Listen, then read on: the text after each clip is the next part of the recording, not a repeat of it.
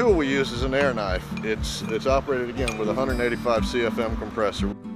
The tool, again, AirKnife, and there's a similar tool called an AirSpade. It's just operated with a simple trigger. By operating that trigger, it opens a valve that allows air to pass into this. This is really nothing more than a high temperature tube. The difference is the nozzle.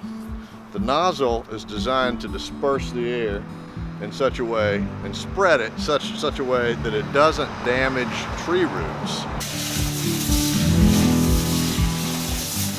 It breaks apart the soil without damaging the tree roots. So we use these what are called whip checks. In the unlikely event that the connection is broken, this keeps the hose from flying off and flying around and hurting somebody.